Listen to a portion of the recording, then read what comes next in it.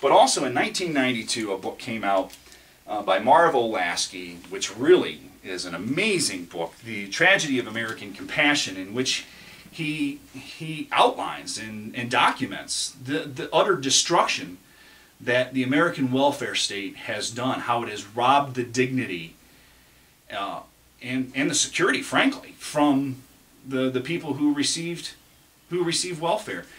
He traces the whole arc of how, at the turn of the century, the American progressive saw the great results of the voluntary charities like Salvation Army or the Catholic Church, and said, these progressives said, well, hey, if it works for those guys, why don't we have big government do it? Why don't we have government take over this role? And it ended, of course, being a huge, just a simple redistribution, confiscation of wealth, and you know, the subsidy, frankly, of poverty and failure. And if you subsidize poverty and failure, you're simply going to get a lot more of it. And so what the progressives didn't see about government getting into the philanthropy business, of government getting into the charity business, instead of just keeping its role limited to protecting liberties and to the common affairs of the state. What the progressives didn't realize, why the Catholic charities and why Salvation Army had been so successful, is because those organizations really minister to the real problem of the folks that need charity, and that is a poverty of the soul, a poverty of the spirit. They haven't been taught how their mistakes, as Burke says, intemperate men cannot be free, their passions forge their fetters. They haven't been shown.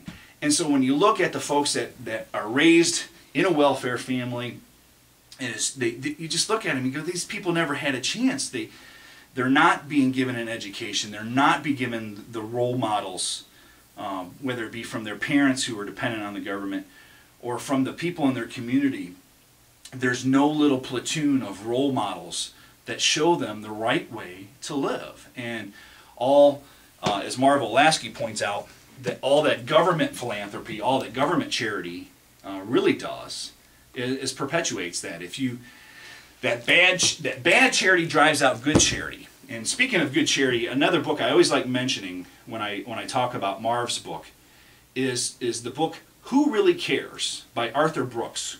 And this book really does an amazing job. It has all the data which shows why conservatives are far more generous than liberals. The progressives think that, well, I don't have to give to charity because I'm in favor of government policies redistributing the wealth. You know, progressives are always really, really good at spending other people's money.